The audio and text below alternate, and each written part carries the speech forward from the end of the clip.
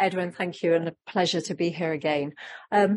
So in today's agenda, I can see that you've already seen and heard about the global burden of HIV and the global burden of global burden of malaria, sorry. And of course, TB completes that group of three pathogens, which I would describe as being the difficult pathogens. They used to be called the big three. That was in a pre-COVID world. Because obviously globally, these three pathogens have an enormous impact on global health, but they are also, for their own individual reasons, the hardest three pathogens probably for us to make vaccines against.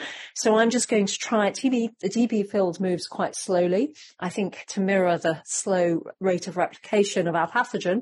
But I'm going to try and just give you a snapshot of what we think about how to develop a TB vaccine, some concrete examples of what vaccines have been tested, some of the upcoming vaccine work, and really some of the challenges, and then really happy to take your questions and discussion. Okay, so TB remains a very significant global health problem throughout the world. I'm not sure I need to tell anyone that. When I first started working on TB, people said to me, haven't we eradicated TB? And of course, we've never, ever come close to eradicating TB. That will be a fantasy. But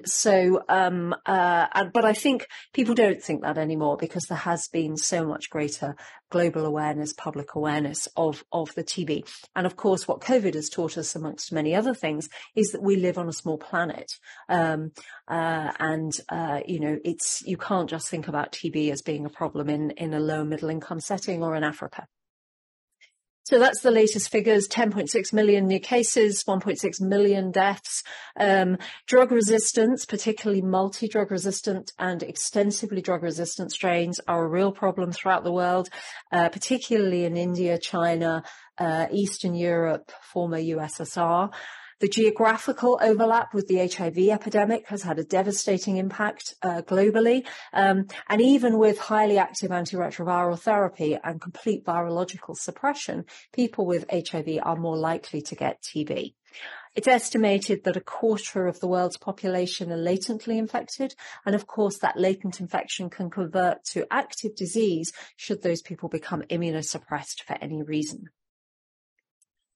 COVID has made it worse. I mean, you all have heard this story before over the last 2 weeks, I'm sure, but there is no doubt at all that the COVID pandemic has worsened our ability to control the TB epidemic. I point out to you that before 2020, TB was the leading cause of the single pathogen most responsible for deaths in infectious diseases. There was a little blip where COVID dominated the headlines, but of course now again we're back with COVID being the leading infectious killer throughout the world, and it will continue like that until we can really lobby and get better investment in this pathogen that's been around since the pharaohs. COVID, of course, led to disruption in high-income settings, but of course it had a devastating effect on healthcare settings in low and middle-income countries. It's estimated that there's been a 3% increase in incidence and over 100,000 increase in deaths in the last year alone. And it's estimated that it'll take us 10 years to get back to where we were pre-COVID with TB. So, this is a problem. We need a roadmap. It's important to have ambitious goals, but increasingly as we approach 2030, these ambitious goals look rather unfeasible. So this is the fourth global plan to stop TB. It is important to have a roadmap. It's taken the goals, obviously, from the SDGs. It's a 5-year investment plan.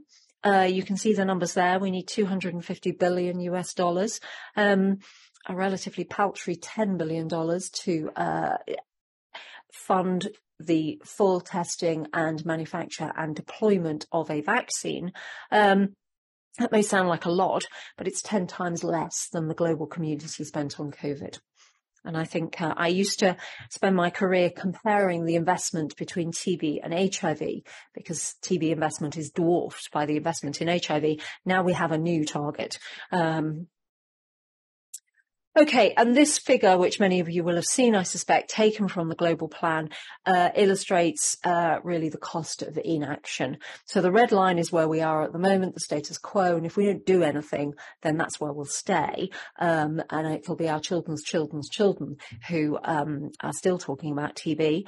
If we deploy the current tools really well, then we might achieve that green line. But you can see the enormous impact that having new tools would have. And globally, and the reason you're all here, of course, the tool that would have most impact in the long term would be an effective vaccine. I'm not expecting anyone in this room to disagree with me on that one. So, TB is different to HIV and malaria in that we already have a vaccine. BCG is one of the world's most widely used vaccines. BCG is live attenuated Mycobacterium bovis. That's the strain of Mycobacterium that preferentially infects cattle and the reason why we pasteurize our milk. And BCG has been around for over 100 years. Hence the decades of neglect in funding. It was first given orally, and there have been many efficacy trials looking at the effectiveness and efficacy of BCG in different areas around the world. And the bottom line is, if you give BCG at birth, WHO recommendations are that BCG should be given within the first 7 days of life. It confers high levels of protection, consistent, reliable protection against disseminated disease, particularly TB meningitis, but TB that is spread outside of the lungs. It also, interestingly, protects against leprosy in areas of the world where that's endemic, of course, caused by Mycobacterium leprae. However, the story for TB lung disease is somewhat different, and the reason why I'm standing here today. So really the challenge is that BCG confers highly variable and in many settings, in low and middle income settings, very low protection against pulmonary disease in infants, in adolescents and in young adults. And we don't fully understand the reasons for that variability. Lara Rodriguez did an absolutely seminal study in Brazil, reported in The Lancet in 2005, where she took 200,000 Brazilian school children and randomized them by unit of school to get BCG revaccinated. So they all had BCG at birth, and they were revaccinated or randomized to get revaccination or not in adolescence. And she showed very clearly in that study that revaccination in Brazil had no effect on incidence of disease. Now, I'll ask you to just hold that because we'll come back to that. There's some more evidence now on BCG boosting. But after that study, really the sense was that boosting with BCG probably wasn't worth it. And we need to develop better vaccines to boost. I put non-specific effects there. Many of you will know about the non-specific effects of BCG. BCG is given intravesically into the bladder to treat bladder cancer, stage 1 bladder cancer, very effectively. And there's a whole body of literature from West Africa, some high quality, some less high quality, suggesting that BCG may impact on all-cause mortality in neonates. There's been some good work come out of Uganda recently verifying that, showing that delaying BCG leads to a significantly increased risk of non-tuberculous pulmonary infections in infancy. So that's important because if we're going to replace BCG, we need to make sure that any replacement BCG is not inferior in non-specific effects as well as specific effects. Okay, this figure really looks at the variability and efficacy of BCG. And so you can see at the top, latitude has a very significant effect. So the closer you live to the equator, the less likely BCG is to work. Age of vaccination is important. The younger you give BCG, the more likely it is to work. That's why WHO guidelines are to give it in the first 7 days of life. And you can see on the bottom there, BCG strain actually has very little effect. So BCG is not clonal. There are different strains of BCG in use throughout the world, but there's really very little evidence that BCG strain has a significant impact on that variability and efficacy. Okay, so if we want to design and develop a new TB vaccine, who do we want to give it to? And resources are always limited, so we have to think about target populations. The 3 key target populations for a new TB vaccine are here. So infants who have a huge burden of disease, particularly in sub-Saharan Africa. Adolescents and young adults, because they are responsible for transmission. So although their incidence is actually lower than infants, infants don't develop seropositive TB. Adolescents and young adults do. So therefore you have a secondary effect on transmission if you can prevent TB in that population. And of course, adolescents and young adults are where the global economic impacts of this disease has its effects. And as I said, HIV-infected adults remain at increased risk of TB despite the use of antiretroviral therapy. The other way to look at this is to look at it in terms of mycobacterial exposure. So conventionally, we give vaccines pre-exposure to prevent infection. So in that context, this will be a prophylactic TB vaccine given to infants or given to MTB uninfected adolescents or young adults. Now that's important to think about in South Africa, and I know some of you are from South Africa, where we've done a lot of work in the Western Cape. Rates of TB infection certainly in later adolescence can be 80%. So that means you've got quite a small target population if your vaccine doesn't work as a post-exposure vaccine. Post-exposure is another way to think about giving a vaccine. So can we give a vaccine to people who are already latently infected to reduce the chances of them developing disease, or perhaps even to eradicate that latent infection? And finally, can we give a vaccine as an adjunct to chemotherapy, particularly in the context of drug resistance? There was a lot of interest in this as a target population 20 years ago, probably now, because it was thought that this might be a quick route to getting an efficacy signal in humans. There are no quick routes in TB to getting an efficacy signal in humans. Nothing is easy. So the other thing we need to understand if we are to develop a new TB vaccine is what kind of immune response we're wanting to induce. And unlike almost all of the pathogens you will have heard about over the last 2 weeks, T cells are absolutely critical for protection against TB. We know that from the animal models, but of course we best know it from HIV-infected adults. As your CD4 count declines, your risk of getting TB goes up. So class 2 restricted Th1 flavored CD4 T cells, absolutely critical for protection against TB.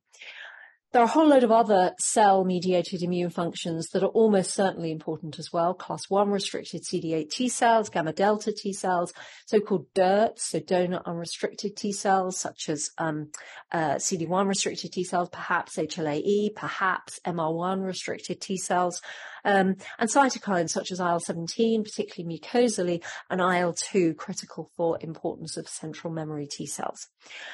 And after decades of considering that TB is intracellular, therefore antibodies can't get at it, therefore humoral immunity has no role to play, the field of TB is sort of waking up to the idea that maybe not all TB is intracellular, and maybe antibodies, or at least some function of B cells, may have a role to play in protection. And there's some emerging evidence to suggest that may be the case. So how do we put all this together?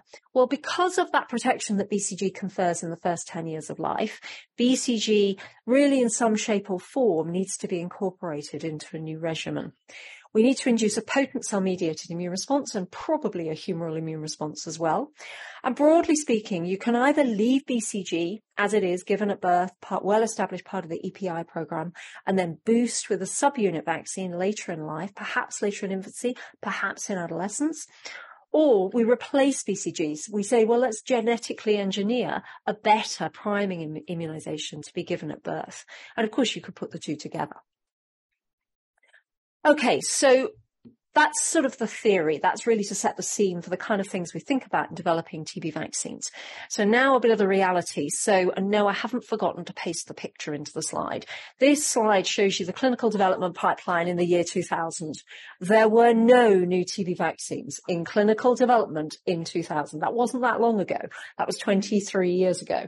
And that compares, and this is where my decades of neglect comes in, that compares with about 50 vaccines for HIV at that time and about 50 vaccines for malaria. So there were no vaccines 23 years ago. So I'm delighted to show you the pipeline today. So there is a pipeline today. We have vaccines. This is taken from the TBVI website. You can see on the left is preclinical, then it moves through to phase 3. I was saying to Roger was complaining that in HIV, you've only known about the pathogen for 40 years and you only had 9 efficacy trials. Well, in TB, we've known about the pathogen for centuries. And if you put aside BCG, which doesn't really work, we've had 3 efficacy trials. So I think we win. This is great, and there is a pipeline. But if I showed you the slide 5 years ago, and probably I'm afraid if I show you the slide in 5 years' time, it'll be pretty similar. So it is a stagnant pipeline, and that's because it's difficult to develop TB vaccines, difficult to select which vaccines should go forward, and difficult to do efficacy trials. Okay, so why is it so difficult? Well, this slide sets it out, really. The trials are difficult because even though there's a huge burden of disease throughout the world, because this is such a slow replicating pathogen, the incidence, even in the highest burden settings, Western Cape in South Africa, are pretty low. So you need big trials, big numbers of people, long periods of follow-up. You obviously need a phenomenal amount of site infrastructure to do those trials, and that doesn't always overlap with the epicenters of the TB epidemic. The tools are really challenging. We don't know which, if any, of the animal models best predict efficacy in humans. If we did, it would be a lot easier. And we don't have an immunological correlate of protection. If we did, it would be game-changing. So that means we don't know which of all those vaccines that are in phase 1 we should select to go through to the phase 2b, phase 3 efficacy trials, because there's a real bottleneck there. We can't put everything through into efficacy testing. So how do we choose? The vaccines, well, we don't really know whether a whole organism vaccine or a subunit vaccine would be best. And if we pick a subunit, which antigen do we choose? COVID was easy. There was one, spike. Everyone knew that was the one to go for. In TB, we've got 4,000 to choose from, and confusingly, many of them seem to protect. And the pathogen, of course, is highly adept at subverting and evading host immunity. You know, there's a reason why this pathogen has been around since the pharaohs. It's a very complex pathogen, and we have to try and beat it. So, okay, let me give you some examples now of vaccines, really just to illustrate some points. So MVA-85A was the first new TB vaccine to go into clinical trials anywhere in the world. It was a vaccine that was developed in my laboratory in Oxford. It's a subunit booster vaccine designed to boost the efficacy of BCG. MVA, modified vaccinia ankara, smallpox vaccine used now, of course, interestingly, for Mpox. And then antigen 85A, highly conserved, so one of those 4,000 antigens. And after 15 years of development, I'm afraid we found that although it was safe, it did not improve efficacy when we tested it in an infant efficacy trial. So this trial had 3,000 babies in it from South Africa. They will all receive BCG within the first 7 days, and then they were randomized to get either MVA or placebo at 16 weeks of age. Followed up for 3 years, counted the endpoints. No difference. We had 32 cases in the MVA arm of TB disease and 39 cases in the placebo arm. So enormously disappointing result for us and for the field. But the important thing is, what can we learn from this trial? And I hope I will show you that you can learn a lot from well-conducted efficacy trials, regardless of the result, the efficacy result. So we collected samples from every single baby who took part in this study. It was a really important thing to do because, of course, we wanted to look for immune correlates. Well, we didn't see efficacy, but we did still have 71 babies who got TB and all the rest that didn't. So we could do a case control analysis and look at immune correlates of risk of disease. So we remember these samples were taken at baseline, and so they were prospective, and the infants then went on to get TB or not. So we can look at what immune response was there in the infants before they got TB, and how did that differ in those infants who didn't get TB. So one of the things was, why was the immunogenicity reduced? We saw that the immunogenicity in babies was lower than in adults. And what about correlates? I'll come on to that in a minute. How can we make the preclinical models more predictive? Well, perhaps using clinical isolates rather than passage strains, perhaps using natural transmission models, and we probably just need to make some better vaccines. But we also need to think about the criteria by which we select which vaccines should go into efficacy testing. So I talked about those correlate samples. We had 1 vial of cells from each baby in this study. And so I had my entire lab work on this. It was a military operation. We had people coming in at 5 in the morning to thaw the cells, because, of course, once you've cracked open a vial of cells, you can't put them back in the freezer. So we had cracked open the vial of cells. We had teams of people working on different assays. And we found some important things. So we found that HLA-DR positive CD4 T cells, so activated CD4 T cells, not antigen specific, just all of them, were significantly higher in the babies that went on to get TB. Well, that's really interesting. Why? What's causing that activated T cells? We also found that BCG-specific gamma ELISpot responses were significantly lower in the babies that went on to get TB. That's helpful because that's the readout or equivalent in many of the phase 1 trials, and that illustrates what we thought we already knew, which is interferon gamma and class 2 restricted CD4 T cells are critical for protection. What we also found, interestingly, was that antigen 85A immunoglobulin was also lower in the babies that went on to get disease, perhaps suggesting antibodies may have a role to play in protection. So remember that activated T cells, one of the things is what's causing that activation. And what we found, and this is an example of serendipity in science. So in our assays, we use a FEC pool, so that's flu, EBV and CMV peptide pool, as a control for our assays. And my research assistant said to me, Helen, we're seeing really strong FEC responses in these babies. And we said, oh, that's interesting. So we sort of did a straw poll in the lab and guessed who thinks it's F, who thinks it's E, and who thinks it's C. And the answer is it was C. So CMV infection, we found about a quarter of those babies had potent T cell responses. We're talking over 1,000 spots on the ELISpot. To CMV peptides. Now, I interpret that as being CMV infection, because these are T cells, it's not antibodies. And what we found was when you classified the infants as CMV positive or negative, CMV infection was a risk factor for developing disease, which links with the activated T cell phenotype. Now, this is really important and I think illustrates the infectious milieu that particularly people in low and middle income settings and particularly infants are living in, that we need to think about pathogens together, not just as a single pathogen.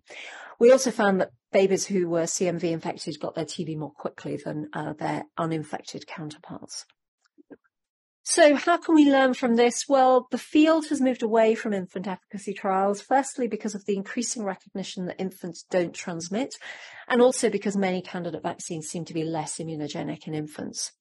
They've also moved we have also moved as a field to prevention of infection rather than prevention of disease, because you get a faster, quicker, cheaper efficacy trial. We had 350 cases of infection in our trial. We had 71 cases of disease. You can do the maths. It's obviously going to be quicker. All efficacy trials, the only thing that matters is your endpoints and your number of endpoints.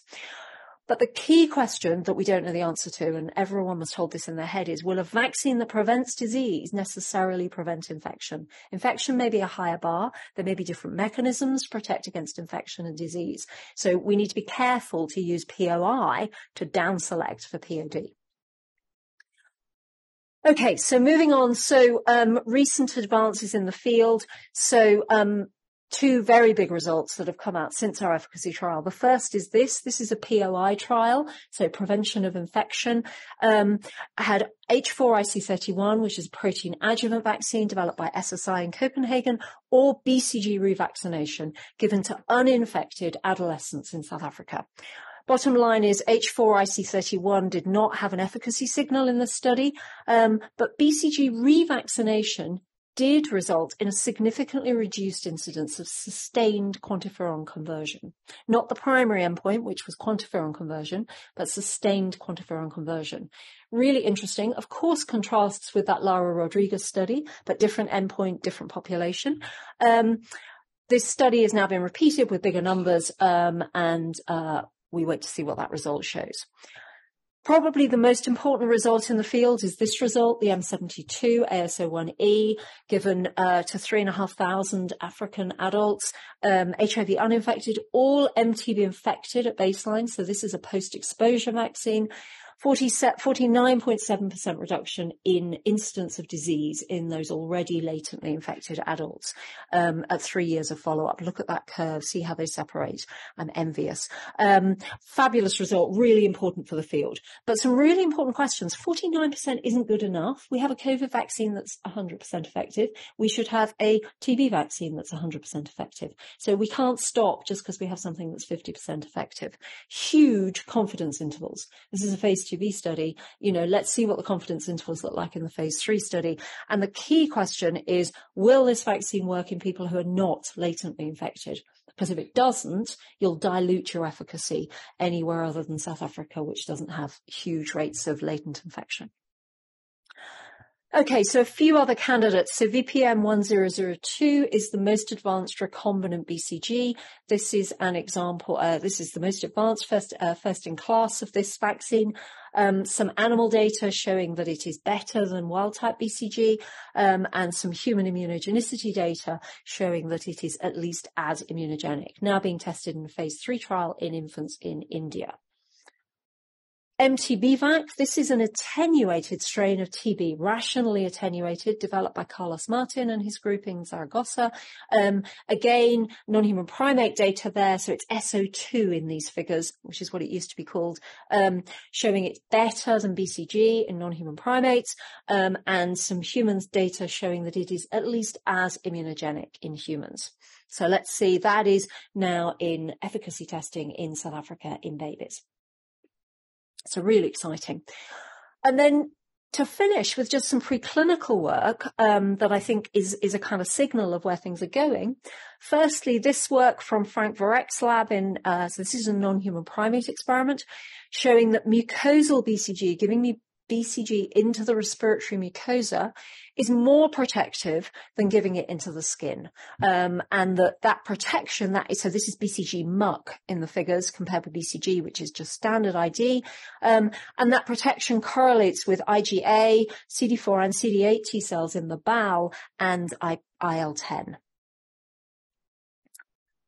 One of the surprising results in our field is this result, shown now in 2 groups, and this is again non-human primates, intravenous BCG is fantastic in non-human primates at protecting against TB. Now, that was a bit unexpected, but you can see the purple on the left figure and then the red on the right. You can see it's qualitatively different than anything else. I do not think intravenous BCG is a deployable vaccine for neonates in the developing world. I'm happy to discuss that if you'd like to. But I think this is really important because we need to understand what it's doing immunologically, because then we can develop deployable ways of doing this, but just with a vaccine that is actually deployable. And then finally, CMV TB. So this is a CMV vectored TB vaccine developed by Louis Picker and colleagues at Oregon. So this is again non-human primates. So the red at the top, is naive animals, and then the 3 bars, blue, blue, and green, are animals vaccinated with different constructs. And those horizontal lines are animals that were uninfected. Again, that doesn't happen in TB. So that's extraordinary. That's really interesting. The one caution I would say here is this work was done with a replicating CMV vaccine. Remember, I've just told you that our babies in South Africa, if they were CMV infected, they were more likely to get TB. So again, we just need to think about this. We need to make sure it is as effective with non-replicating CMV vaccines. And anyway, we need to understand what it's doing. Okay. Human challenge models, you may have heard about those this week. There's a lot of work, we've done a lot of work, others have too, on trying to develop a human mycobacterial challenge model. Because if we had a validated challenge model, we could use that to down select which vaccines go into efficacy testing. There are challenges, no pun intended, with developing a mycobacterial challenge model. Which challenge agent do we use? I do not think it will be ethical to give people virulent TB. So we've been using BCG as a model organism. Which route do we give it by? Well, we started by using punch biopsies and skin challenge, but we're now giving aerosol BCG and washing out the lungs. And the key thing with any challenge model is biological validation. How do you prove it's measuring what you want it to measure? Well, that has to be against a known vaccine effect. So we could do that with BCG as a vaccine. Preclinical animal models can help, but ultimately we can only validate a challenge model in field efficacy studies. So that was a whistle-stop tour through where we are in the TB field. I hope I've convinced you that after decades of neglect, there has been huge progress over the last 20 years, and it's really exciting. But we absolutely can't take our eye off the ball now, and we must continue this momentum, and we mustn't let other infectious diseases get in the way. I think we need to rebadge TB as an emerging or an outbreak pathogen. We can learn a lot from well-designed efficacy trials, regardless of the efficacy outcome. I think a challenge model could really de-risk TB vaccine development, and validated animal models and immune correlates will be transformative. But at the moment, there is no substitute for human efficacy testing. Thank you.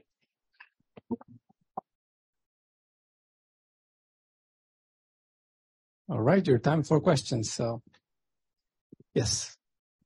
Thank you, Helen. That was a really interesting talk. I want to ask a question about correlates of protection and the umbrella, what's under that correlates of protection, because I remember when I was in the BCG field, we also talked about correlates of risk and correlates of progression to disease. So I'm wondering whether you could tell us anything about the progress for these markers. And also whether, I remember when we were looking at that, one looked at one field at a time. So, genomics, metabolomics, outputs from Luminex, etc. I was wondering whether there were any efforts into trying to combine them all to sort of get a marker that would be across all these different fields. Yeah, it's a really important question. So, I mean, the simple answer is I don't think there's ever going to be a simple immune correlate for TB in the way that there is for pneumo or meningococcus or something, because it's a complex pathogen and protective immunity is complex. I think the problem with correlates of protection is the samples you have to test. You can only really strictly look at correlates of protection when you have an effective vaccine, and you're therefore looking at immune responses that correlate with that protection. That's why we slightly dance on the head of a pin, and call them correlates of risk in our analysis, because we actually didn't see protection. Although, of course, there were babies who didn't get disease. So I think we need to be creative in the way that we use the samples that are available in the field. There have only been 3 efficacy trials. There's a huge correlates analysis underway with both the POI samples, the POI trial samples, and the M72 samples. And those correlate results will be really important. But you're absolutely right. The other thing is we need to join things up. So, I mean, there's our data from our study. Of course, there are things like the ZAC paper, so the transcriptomic signatures, they're picking up very early TB rather than correlates of risk of disease, in a kind of strict sense of the word.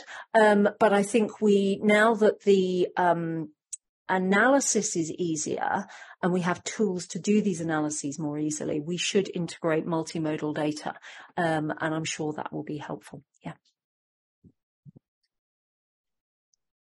Hello, Tabelo from Lesotho. I was just curious to know, in the studies you presented, how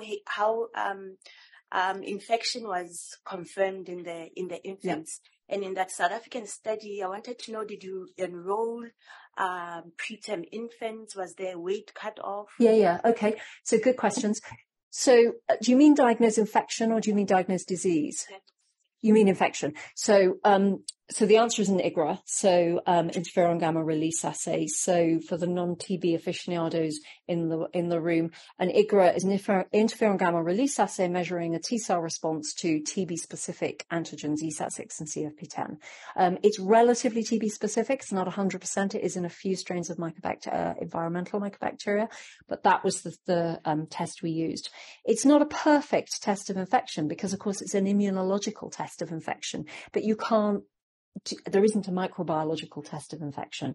So it's a surrogate. Interestingly, in that POI trial, the primary endpoint was quantiferon conversion, which neither vaccine met the endpoint. It was only in sustained quantiferon conversion, because we know that people convert, so become TB infected, but then a lot of people revert as well and become negative. And we don't fully understand what's happening. And is that just a limited detection of the assay, or is it really that they are clearing that infection? So there are many caveats with that indirect test of infection. The answer to your second question, in the infant study, so we, Angelique can tell you, we based it on Z-score, so they were enrolled based on sort of neonatal markers of health. So we didn't enroll preterm infants beyond a certain point, and they all had to be healthy, basically. Yes, we do. The CMV TB connection is really interesting, isn't it? Yeah. But then is it hard to know kind of which came first, Absolutely. The CMV or the TB? Absolutely. Yeah. Well, so actually we can't. So the babies were all TB uninfected at enrollment. And that blood sample was taken at enrollment. So we know that the CMV came first. What we don't know is whether the CMV caused the activated T cells, caused the predisposition to TB, or whether there's a step back and under a common immune mechanism predisposing to CMV and TB. And it's very difficult to do these kind of studies. I mean, there's data that's come out of Uganda as well, showing a link between CMV and TB. And I think, as I said, I think it really does illustrate that we have to think about the infectious milieu that particularly infants in low and middle income settings live in. I mean, of course, we're focusing on CMV, but there's malaria, there's helminths, there's non-tuberculous mycobacteria. And, our animal models cannot reproduce that human complexity.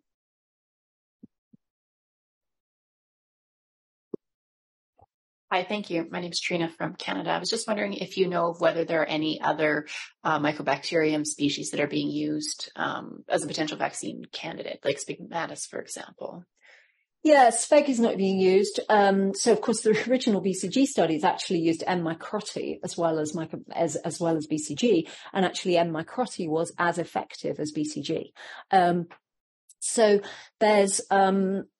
there's been a phase 3 trial in India, and I'm just hesitating because the data is very sketchy, with Mycobacterium indicus, which has never been formally reported but was negative as an efficacy trial, but I don't know any details. And then there's a whole story with something that used to be called Mycobacterium vaccae, and is now called something else, and I'm blanking on it, but it'll come back to me. I got up at 4:00 this morning, excuse me. Which again, many trials and has not really lived up to expectations. Yeah. Thank you very much for that wonderful presentation. I just wanted to add that regarding the interaction between TB and CMV, if we flash back in the days we had limited access to antiretroviral therapy, yep, absolutely. When the incidence of TB was quite high, we found out in the clinical setting that people who had TB, especially disseminated TB, were also more likely to have other opportunistic infections.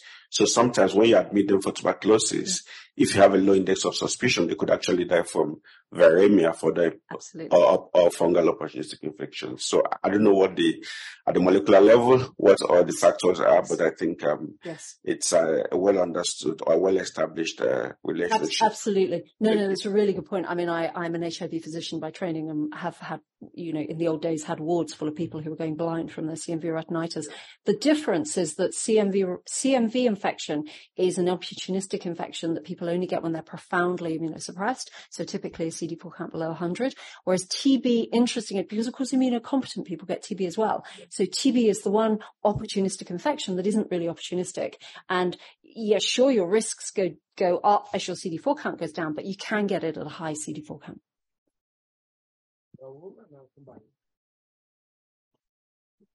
Thank you, Raoul from DRC. I'm just wondering to know about Mycobacterium buruli, which is now like neglected disease. Absolutely. Is there any cross study or cross analysis this has so far done about those Mycobacteria? So that's a really good point. Thank you. Mycobacterium buruli caused by buruli ulcer caused by M. ulcerans. Absolutely. So, the thing about mycobacteria, unlike HIV, we don't have a constantly mutating, constantly moving goalpost. Mycobacteria are astonishingly well conserved. And actually, the most diverse mycobacteria species are probably still 70% homologous at sequence level. So, you're absolutely right. A vaccine that works against tuberculosis could easily work against buruli ulcer, potentially work in cattle. We've done a lot of work thinking about One Health agenda as well. Johne's disease caused by paratuberculosis, Mycobacterium avium in immunosuppressed people. So absolutely, if we can crack this, the problem is that if I think TB is neglected, and it is, all of those other pathogens are even more neglected. And the kind of vaccines we're looking at, M72 with an expensive adjuvant, are never going to be affordable for those populations. But I think once we get proof of concept, we could then do experimental medicine studies testing efficacy of these vaccines and then develop cheaper, more deployable alternatives. No, so I think you're right. As a community of mycobacteriologists, we should join up. Dennis. Thanks. Yeah. Well, what can I tell you about TB? I'm trying to analyze your data, and I'm curious about your thought about this IgG response you see against 85A. Yep. Is that a correlate, or do you actually think there is a function towards the 85A? And the second thing is, did you correlate the CMV? Was an inverse correlation between CMV gamma responses and TB gamma response, or the vaccine gamma responses? So is there any correlation or inverse correlation between that's a good question. Those are good questions. So the first question, I think, is, do you think it's antibody, or do you think it's... No. My question is it just a correlation? Because if you have high IgG responses, you potentially also have high gamma responses from the vaccine. Oh, I so see. It's just Yes. a correlation, or is it a functional readout? Yes. So they don't correlate perfectly. And actually it was, so you might have noticed that although the figures were similar, the significance was at the 4-week time point rather than the 0 time point. That's after the MVA, but there was no difference between placebo and MVA group. And actually, we think it's just a maturation of the antibody response after BCG. So the kinetic of T cells and antibody responses after BCG are very different. So we don't think it's just a marker of T cells. But although, of course, that's not precluding there might be an interaction. I'm sure there is. So the second question is, sorry, I've forgotten. Oh, correlation between antibodies and inverse correlation between CMV and T cells. So not straightforwardly, no, is the answer. It wasn't as simple as that. Yeah. Okay. Right there. Hi there, John C., United States. It's a very enlightening talk. Thank you. I probably missed this, but do we have a mechanistic understanding of what leads to reactivation of tuberculosis and pulmonary TB? I was just sort of wondering if that might be a target for vaccination. Just thinking if you can interrupt the respiratory transmission cycle, yeah, absolutely. that might be a way to deal with things. Absolutely. So that's why the post-exposure vaccine is really important. If you can give a vaccine, and of course M72 was given as a post-exposure vaccine, so it was given to people who are already latently infected and reduced the chances of reactivation by 49.7%. Do we know the mechanisms? So people study people who are latently infected as a marker of protection. Now, you can either say, well, they're susceptible because they're infected, or you can say they're protected because they haven't got disease. And we know that 90% of people who are latently infected don't go on to develop disease. 50% of the risk is in the first 2 or 3 years of life. First 2 or 3 years of infection. And I mean, we know that CD4 T cells are critical. We know that if you're HIV infected, you're much higher risk. You have a 10% pre-antiretrovirals. If you are HIV infected, you have a 10% annual risk of reactivation compared with a 10% lifetime risk. So the overwhelmingly important factor is your CD4 T cells.